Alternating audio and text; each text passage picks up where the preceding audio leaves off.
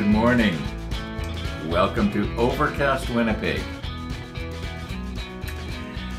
Yeah, okay. Here's the deal. Today I want to get the blast bags painted. We're getting off to a little earlier start than we did yesterday. And what I want to do here, I'm sort of waffling back and forth. Do I spray them or do I brush them? Now, if I was to spray them with the Stynylrez, I would probably want to filter out all the chunks out of this thing. And if you remember when Gabe was here, he gave us these paint filters. And I was thinking, if I was to pour the Stynylrez into the filter, is it going to just sort of, most of it stick to the sides of the filter, or is it going to eventually drip through?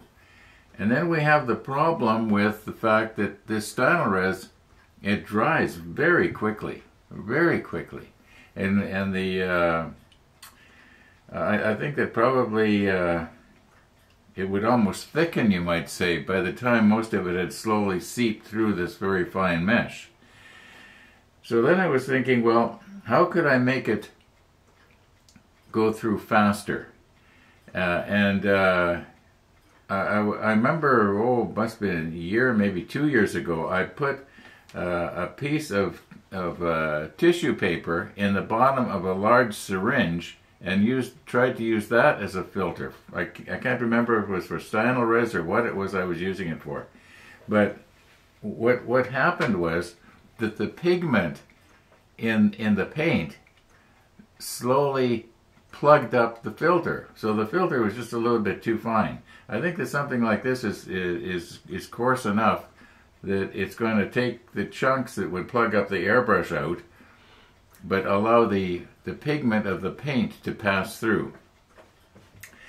However, next thing, you know, in your washer, like most of us have an automatic washer for washing our clothes, and there's the spin dryer. And the spin dryer is basically a centrifuge, and it extracts the water out of your clothes, or a lot of it anyway. In fact, I remember one time, years and years ago, I saw a spin dryer that I think it was in a laundromat, and it operated at an extremely high RPM, and it extracted, I would say, 99% of the water out of the clothes. Yeah, it was amazing. They almost felt dry when you took them out. Well, they were damp, let's face it. But anyway, that was the idea. It took less time than an ordinary dryer. Okay, enough about that. So I was sort of, thinking this morning, I could make up a spin dryer or a centrifuge, and it'd be kind of fun. I used to do a lot of that kind of stuff years ago, but I don't want to take the time now. But there is that thought, And then I thought, well, maybe what I'll do is let's say there's not very much left in here. It's probably only, I'm guessing, a quarter full. I've used quite a bit. I think I painted the bike seat, my homemade bicycle seat, with this stuff. So I wasted a lot of it. I could order more, Amazon sells it. I think this came from on Amazon, yeah. Anyway, what I think I'm going to do here is I'm going to mount our little. Oh, by the way, Maureen, I agree. Those look like little shoes. They're like little Barbie shoes. Okay. That's all I can see now. Every time I see these, I see little shoes. Okay.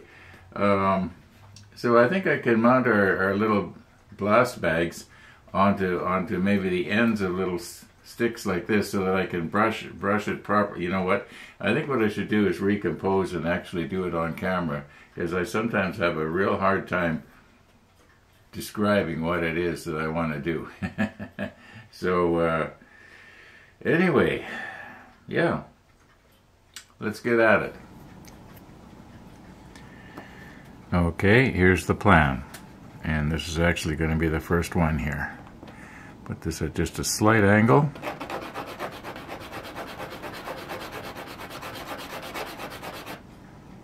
Like that.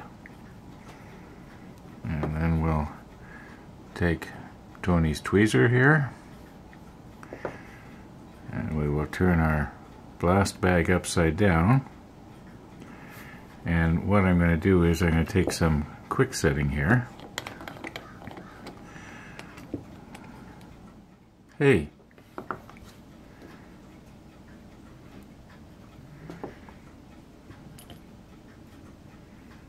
There's always something going on here. Make life interesting. Try this again. I guess what happened was I tried to pull the applicator down so that I could this evaporates really fast here. So, in fact, I think it's evaporated already. So let me wet the end of this. That'll be the better way to do this. Okay, now try and get it at the right angle. And just put a little pressure on there. There we go. Now we'll just let that dry. And the idea is I'll be able to stick this down into a styrofoam block now. And it will, I think probably I should have these at a better angle. The sprue at more of a 45-degree angle. Because right now it's, well, I guess I can turn this around. You know, who says I can't just hold it with my fingers and just paint it like this? Okay. Okay, I'm gonna just do the rest of them. But first, doody doody doody doo dee doo dee doo dee doo dee doo doo doo dee doo doo dee doo dee doo dee doo doo doo doo doo doodly doo dee doo doo doo doo doo doo. Okay, Ron, smarten up. Okay. So while our blast bags are hardening onto the pedestals, what are we going to do here?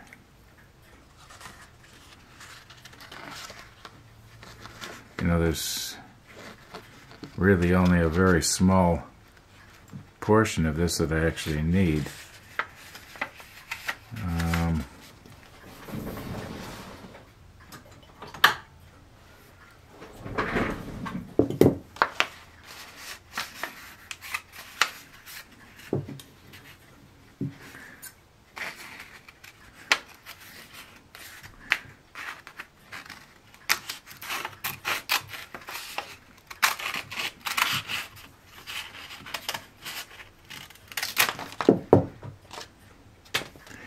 Now, I remember when Gabe was here, he said he'd send me the link to where I can get more of these, but I imagine I can probably Google it and have the same thing. Now, because when I'm dripping this in, I don't want this to come flipping out, maybe we should use the helping hands here, right?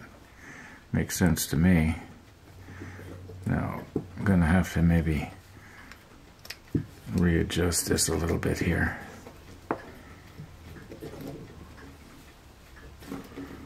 Okay, so this will come down and just sort of clamp on here in the right place. I'm going to just push stop here and get everything readjusted. I think you can see what it is I'm trying to do. Okay, I just shook this up real good in the paint shaker. So it's about as mixed as it's going to get. It also probably broke loose a lot of other dried chunks and so on, but I'm not too worried about that because I know that Gabe's filter here is going to probably take care of it, I hope. Now, speaking of Gabe, he would know the answer to this, but I don't. But maybe Google does. Probably about 25 years ago, oh, Google heard me say something. Don't anybody speak. Don't anybody ask a question. Okay, anyway. About 25 years ago, I wanted to know, I don't know why I wanted to know this, but I wanted to know if you jumped in a hole and kept accelerating at the same speed. Now, of course, you wouldn't. But I mean, let's say you jumped into a hole and it went right through the earth, so to speak. Well, that wouldn't work. But anyway, how long would it take you to accelerate to the speed of light? So I knew that there was probably a formula for this, but I couldn't remember what it was. So I think it was my nephew told me it was 32 feet per second per second.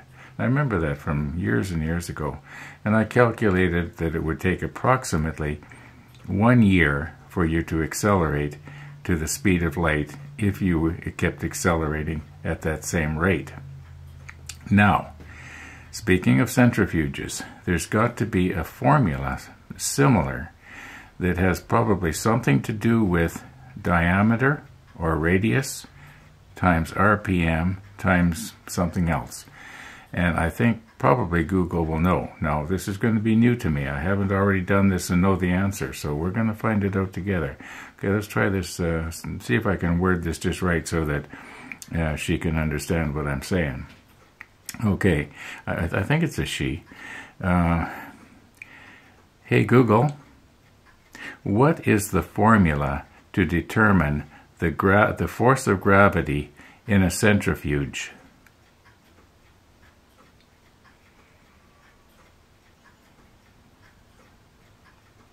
She's thinking.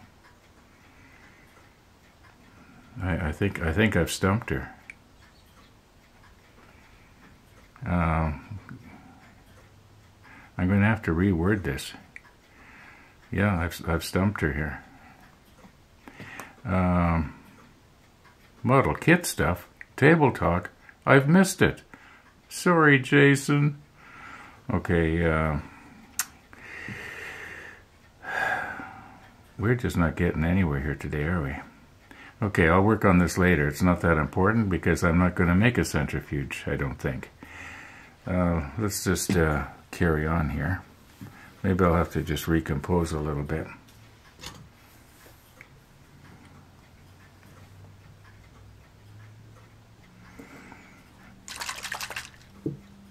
Maybe I'll zoom in on here so we can watch what's going on. Maybe I'll try and come in more from the side a little bit.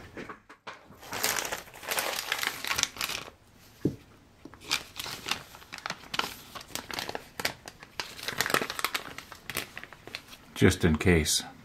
You know Murphy's Law. Murphy's Law says you're not going to spill anything if you've got a piece of paper underneath to keep it off your cloth. So I don't want to spill anything. Okay, here we go.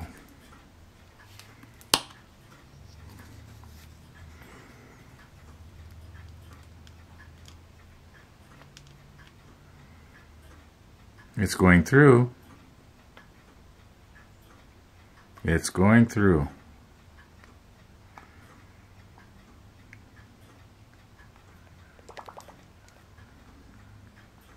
You know what? I think there's lots there. Let's just leave the rest in here. Maybe there was more in here than I thought there was. Okay, so we are still dripping through, I think. No, it stopped. Okay, so that last little bit that's in there, we probably a quarter of a milliliter, but you do lose some. It stays in the bottom of the filter. Okay, these filters work better than I thought they did, or would. So yeah, thanks, Gabe.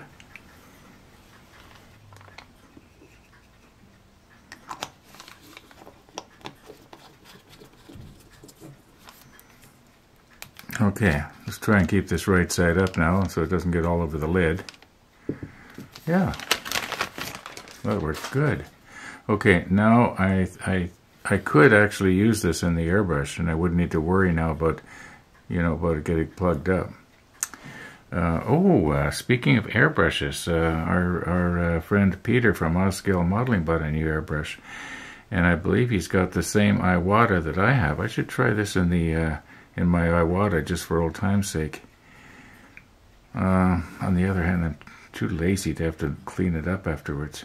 I think I'm just going to give our little, I almost said shoes, blast bags, 2 coats. I'm just going to use the airbrush. I'll do 1 or 2 maybe on camera, and I'll do the rest off camera. They should be fairly dry now. I don't think the brush is going to break them off the end of the pedestals. Okay, we're going to try this again. I cannot believe that she didn't know. Okay, I'm going to speak clearly, and I'm going to try and concentrate on what I'm asking here, because I probably didn't word it quite right before. But here we go. Hey Google, what is the formula for determining the force of gravity in a centrifuge? According to benchtop lab equipment, BT lab systems, G equals XR/XS2, where G is the relative centrifugal force, R is the radius of the rotor in centimeters, and S is the speed of the centrifuge in revolutions per minute. The follow table is a simple reference for common rotor sizes and their RCF values in units of times gravity. Okay, I think I can probably figure this out, just for the fun of it. But it's not important, so I'm not going to do it now. Okay, time is marching on here, and I think we're about ready to try and make some sort of a mess, so maybe I better put this back. Sounds like I hear a lawnmower. I thought the grass had stopped growing. Okay. Yesterday, I phoned a Honda dealer in a little town just east of Winnipeg here. Actually, it's a small city. It's called Steinbach. And I phoned the Honda dealer there and find out if they were going to be, bringing in any Honda Rebels. And I talked to somebody there by the name of J.R. That's fairly thinned out, isn't it? Well, let's see. It might take 3 coats. Oh yeah, this is really thinned out. Maybe I don't have enough on my brush. Or maybe I should be hooking up the airbrush. I wonder, should I maybe be doing this with the airbrush? The airbrush would work a lot better with this thinned out Stynylrez.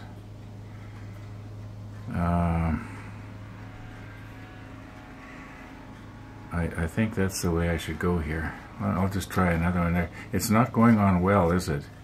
It could be that maybe what I should be doing is soaking these pieces in vinegar, because I'm seeing what appears to be like oily spots, maybe from my fingers. Well, let's grab another one here. So anyway, I talked to JR at the Honda dealer out there. Told him what I was interested in. And he said that probably in around December they might be getting an order in of the 2024s. And so that'd be kind of nice, because I think that in 2024, from what I've read, if it's true, they've upped the horsepower a little bit. In other words, I think right now it's around 87 horse or something like that, and they've upped it to 101. That's what I read, but you can't always, rely on what you read on the internet. And, it could be after I do 2 coats here, this is going to look all right. Yeah. Yeah, I think 2 or 3 coats and it'll probably look all right. So I told him what I wanted, and he said that from what his information was, they're going to be getting one in pretty much exactly what I'm looking for. In other words, just a bare bones one with the automatic transmission. It's called a DCT, double clutch transmission. And so anyway, we'll see how it goes. He's got my phone number and email and so on. So hopefully he kind of indicated that now I have first dibs on it because I have sort of got my name in, but he doesn't have any of my money, so you know how it goes. You know, I used to know a lot of people from Steinbach. Years ago, there was a Canadian Air Force base, and it was called Caronport. It was pretty much right in the middle of Canada. Now, I had occasion to be in Caronport for an entirely different reason. And I was there for quite a while, actually. And when I was there, I met a fella from Steinbach. His name was Royden Jans. And we weren't what you'd call friends. We were just more or less acquaintances because we both came from the same kind of background. And we were both interested in aviation. So we knew each other. But anyway, some years later, Royden was flying his plane over Steinbach, and I believe it was a Cessna 180 or a 185. Now this you got to remember, this happened over 40 years ago, and it was in the wintertime, and he was on skis, and I concluded from, you know, what witnesses said that possibly one of the skis, or maybe both, had tilted forward and dug into the air and pulled the plane down, because from what I remember, witnesses said that the plane just sort of nosed right down into the ground. Well, you know, you just don't do that when you're flying. So unfortunately, he was killed. It was quite a shock to me because I knew the guy. I used to know a lot about the people from Steinbach as well. But anyway, JR is from Steinbach. Remember JR in the Dallas series? I remember when there was one, I was going to say episode, but it was the series finale or the season finale, and JR got shot, and everybody was wondering who shot JR. Anyway, this guy at the cycle store is name is JR, so I'm hoping JR is going to be able to help me here. And well, it's kind of interesting, the new Honda Rebels, the 1100cc Rebel is going to allegedly have 101 horsepower, and the airplane that I learned to fly in only had 100 horsepower. I learned to fly in a Cessna 150, and it was a nice little plane. It actually, the empty weight of it wasn't a whole lot more than the Honda Rebel. Yeah, you know what, this is going to paint up okay with a second coat. I can tell by looking at it. So,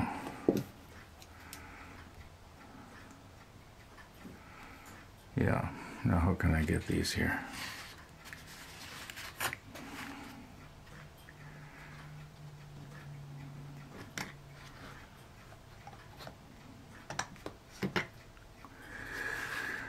Yeah. No, I need a 100 horsepower motorcycle, like I need a hole in the head, as the saying goes. Well, we'll see what happens. I can't remember how many horsepower the last Honda was motorcycle I had. That was I guess I could look it up. It was a Honda 500cc 4-cylinder. It was known as the Honda 504. It was quite popular.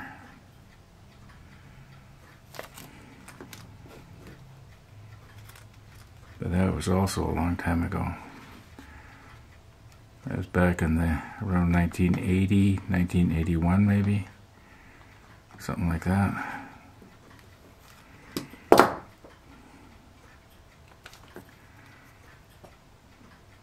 think I might have mentioned that I needed the money worse than I needed a motorcycle back then. And you might be wondering, well, if you had a motorcycle back in 1980, why is it that now you have to get your learner's license updated? And, well, I guess you know how I was riding it, right?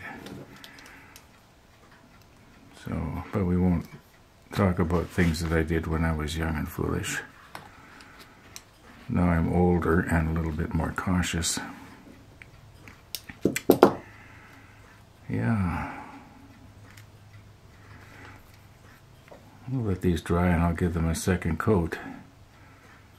And we'll take a good look at them tomorrow, because I got a feeling that I've just about done everything I want to do here today.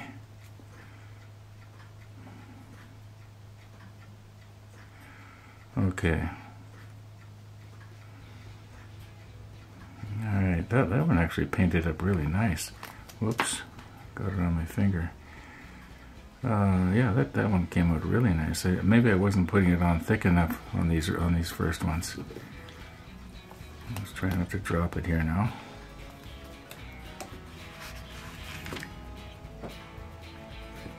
There we go.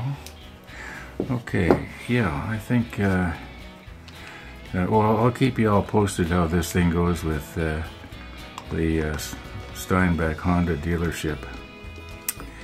And, yeah, JR said he'd let me know.